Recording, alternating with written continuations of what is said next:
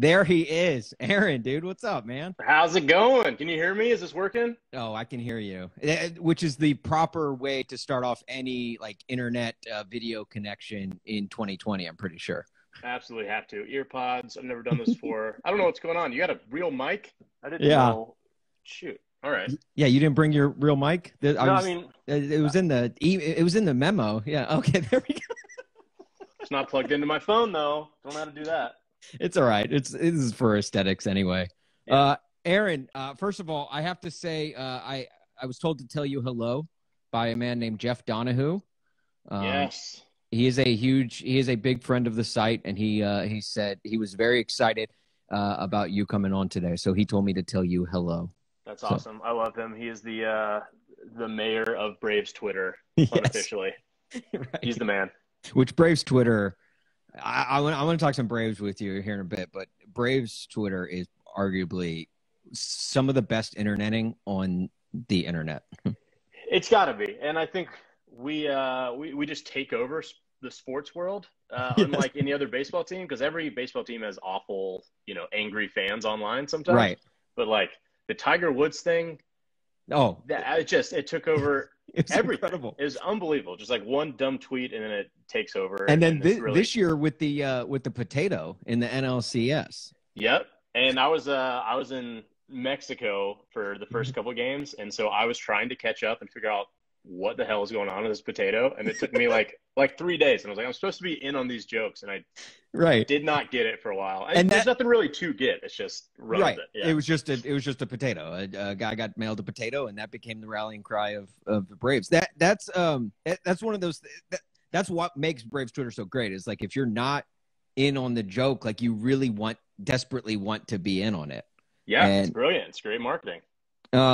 All right, so Aaron, and we will talk more Braves, but so I first discovered you on the popular social media app Vine way back in the day. R.I.P. And I was going to say, and I feel like we would be remiss if we didn't start this conversation off with a moment of silence for Vine. So if you don't mind, just a quick 6 seconds for Vine.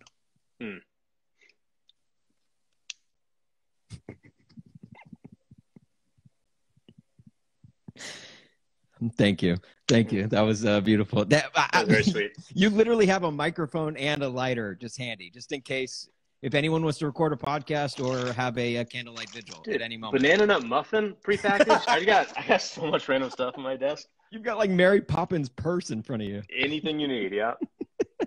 So Aaron, when Vine officially went down, like for good, I assume you had already moved on to other things, or was that kind of like a crap, like what to do now thing?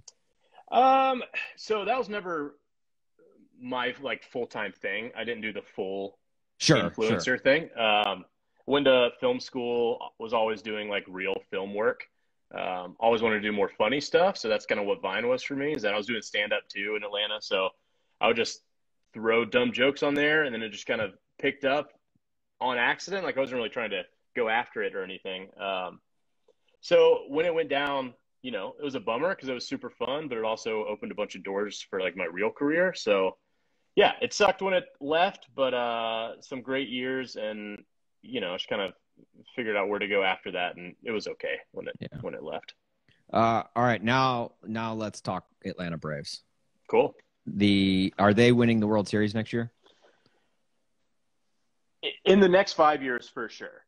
Okay. So like we're at the start of the window. Gives you some breathing room, yeah. Yeah, things happen. You got, the Dodgers buying everyone up. Apparently the Mets are about to be a super team. So if it's not next year, I'm never going to, with baseball, you just never really know. But in this window we have of just young studs, I would bet a significant amount of money if I had it on us winning a World Series, yes. Okay. All right. And I feel like you're one of the few fans that can say us, just based off of the amount of work and stuff you have done with the Braves organization, with the music videos, the hype videos, everything. I want to ask you this. It's a story I've heard, but I want you to share it with the audience, I guess. Okay. and I don't really know how to set it up other than the fact that it was right before you went on a cruise ship. I wondered if it was going there. Yeah. Yeah. So, yeah. So I did a few music videos for the Braves in like 2014. I don't know. But the first two were originals, and then we decided to do a parody, and we did Baselines, which was a parody of Blurred Lines. Huh. Massive song. It's going to be the song of the summer if you haven't heard it. It's gonna Yeah, be huge. yeah. Robin Thicke. Mm-hmm. So yeah, we did that. It did really well online. Braves are using it in the stadium, which was super fun. I went to the first game of the NLDS, and like the Braves took the field and they played it on the big screens. That's a top 5 career moment for me. It was cool. And then, you know, a couple days later, I'm going on a cruise, which is poor timing on my part. And as I'm driving down there, I have a car full of my friends. I get a call from the Braves, and they say our legal team is starting to freak out because, you know, parodies it's a weird gray area. So could we, you know, we might need to take this down, but we know you're going out of the country. You might have service. What's the deal? So I said, you know, I can just give you my login if that works, and do whatever you need to if you need to take it down, and then I'll just change my credentials coming back. And they said, great. This was also on speakerphone, and there were it was like the marketing team, apparently a couple executives I found out later that were probably just like a massive boardroom, I imagine. Massive boardroom. I'm definitely seeing like Hank Aaron at the head of the table. I'm all just like intensely listening to this. So yeah, the whole time, like, yeah, that's fine. I'm going to be easy. I'm an easy vendor here. And so I give them my email, and then they say, and what's the password? And I, for some reason, didn't see it coming. Then I was like, oh no. So I said, it's a penis castle. And it was just dead silence. Like Hank Aaron just face palms at the head of the table. And my friends, of course, are losing their mind because they don't know my password. It's the first time they heard it. Because I made them shut up. I was like, it's the Braves, shut up. Like, I have to business call. And then the Braves were like, are you serious? I said, yes, I am serious. And then it would be even like, what if you weren't serious? You just like felt like just dropping that joke. And I just wanted to say penis to the Braves front office. That was a dream of mine. And then they didn't laugh, and we never acknowledged it again after that. So I don't want to oust you, just your I guess your password security, but is your password still penis castle? No, absolutely not. I know. I've only said that in one other video, so I know the one you've seen, and I of course changed my stuff before that. Okay, all right, yeah, good, yeah. It is penis something, but I'm not going to say what. Okay, good. All right, all right. I got a theme going on here, right? Yeah. just anything penis. Right. That's a weird transition into the next question. Hey, so start one, bench one, cut one. Okay. You start one, bench one, cut one. Chipper Jones, Freddie Freeman, Bartolo Colon. You know, I'm gonna start Freddie. Okay. Wow. MVP or MV free, excuse me. MVP, also not old and or large. Just to compare to the other two. So he's still playing years. I'm gonna start him. Chipper. How many people got watching? Okay. Chipper's obviously legend, grew up loving him. I think now that he's more in the like personality space, the adoration's kind of faded a little bit just from some stuff he's saying. For team morale, I'll bench Bartolo. He's a utility guy. He can pitch, he can hit. Yeah, he can do it all. He's got a career home run. Yeah, Chipper just stands at third and is just daydreaming about cutting a fish. Like if he's at third, he's mentally in a tree stand somewhere. He is. He really is. All right. Aaron, are you still blocked by Applebee's on Twitter? As far as I know, yes. Okay. Good. It was Applebee's and Pepsi who they're in bed with. Pepsi. Well, that's okay because you're an Atlanta guy. You don't need. Yes. I despise Pepsi and everything they stand for, yeah. Yeah, All they unblocked me at some point years ago, and then I blocked them. So I think I actually currently have them blocked. But oh wow, that's the power move right there. It is a power move. You can't block me. I'm blocking you. No, this is a lifelong feud as far as I'm concerned. They might have changed marketing people, but as a brand, I hate them. That's the Twitter. You can't fire me. I quit. That's true. 100%.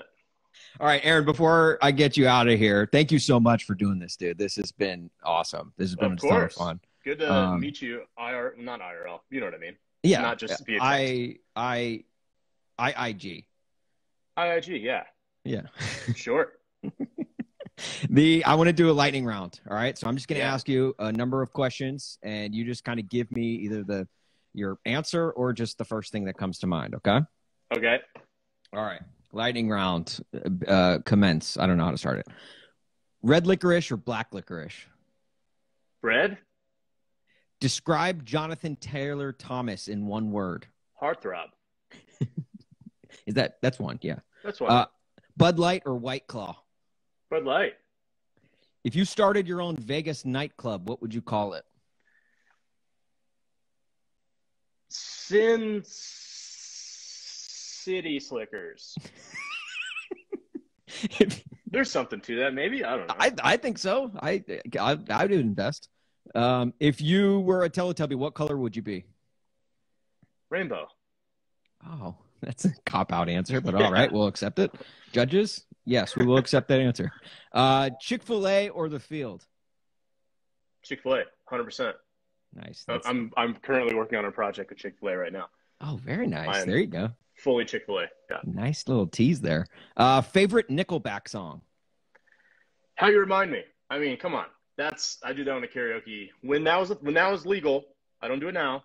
That's a staple at karaoke. Yeah, I've heard you're a big karaoke guy, a massive, just like you go hard in karaoke. Absolutely. I know a lot of people have lost so much this year, but I've lost karaoke, and that's more than most. So do you have if you were at a karaoke bar?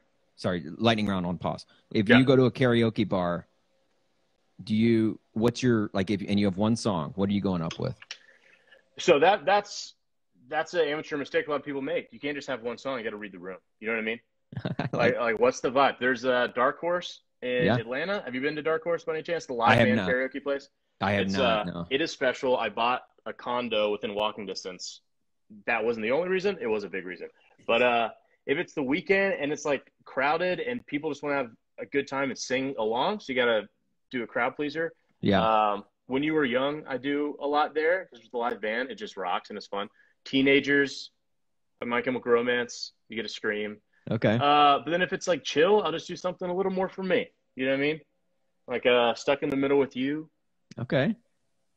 Yep. I did The Climb by Miley Cyrus, and my voice went out halfway through, and I kept going like last year. Probably won't do that one again. Yeah. But I have a Spotify playlist called Karaoke, and I only put a song on there if I've done it. Like, it doesn't go on the list unless I sang it, and there's over 300 songs. Wow. Pretty sad. Have you ever done, this is my go-to karaoke song, have you ever done anything Fatboy Slim? No. Doesn't it just repeat over and over and over? Yeah. That's brilliant. Brother, just over and over and over. Yeah. All right. Great. Well, I got to come out and check it. Once everything gets back to normal, I got to come out and check you singing Nickelback. Do it. All right. Lightning round back on. If you were one of the 101 Dalmatians, what would your name be? Do they have names? Oh, yeah. Every single one of them. Well, most of them. Are they like the elves, like Snorri and Sneezy and things like that? Like, what are the sample names? Yeah. Well, the dad is Pongo. I know that. Pongo? Pueblo. That's my name. Pueblo. Okay. All right. Yeah. Judges. Yes, we will accept that one too. The Fast and the Furious or Too Fast, Too Furious? Fast and the Furious. Speed 1 or Speed 2 Cruise Control? Both kind of suck and are great. I'll do Speed 1. I'm just big Keanu guy. Yeah. That's a good answer then. Family Feud, good answer. Big Mama's House or Nutty Professor 2 The Clumps? Big Mama's House. That's one of the funniest movies I've ever seen when I saw it. And if you started a rivaling sport to counter parkour, what would you call it?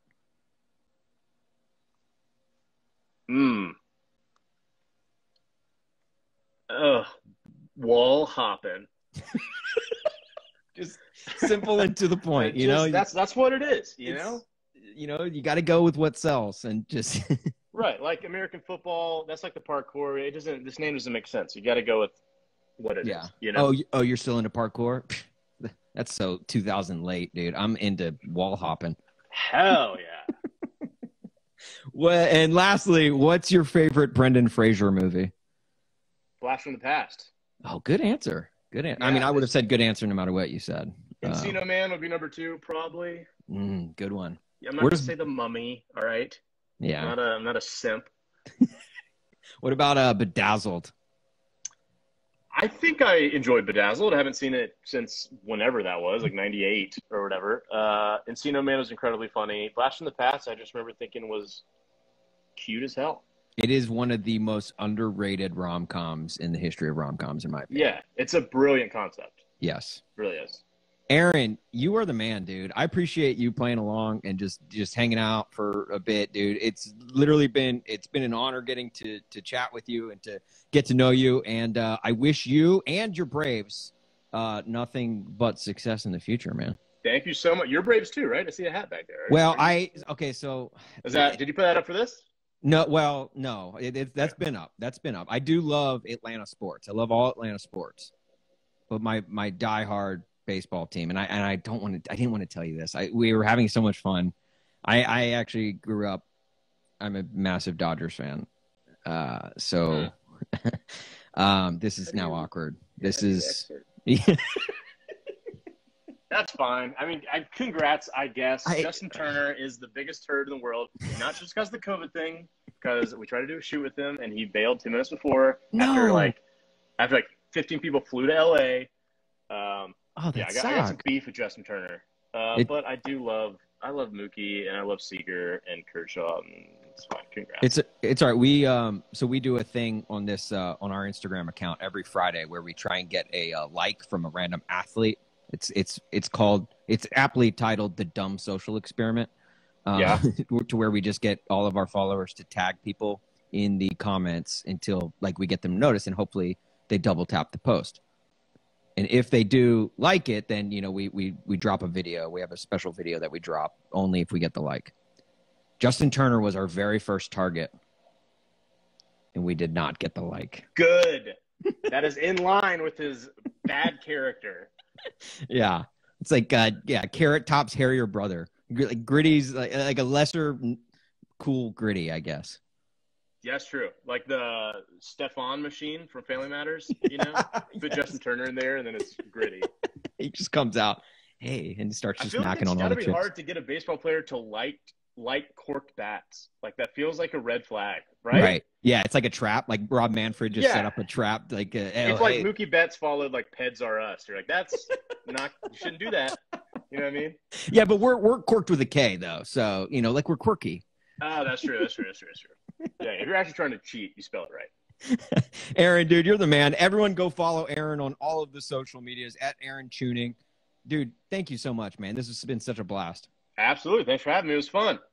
All right. Hey, go Braves. Yeah, go Braves. How do you exit out of here? I'm trapped. I don't know. Please kick me out. I don't know what to do. Okay. All right. See ya. Okay, bye. See ya. Oh, crap. Oh, geez. Now it's just me. All right. See you guys.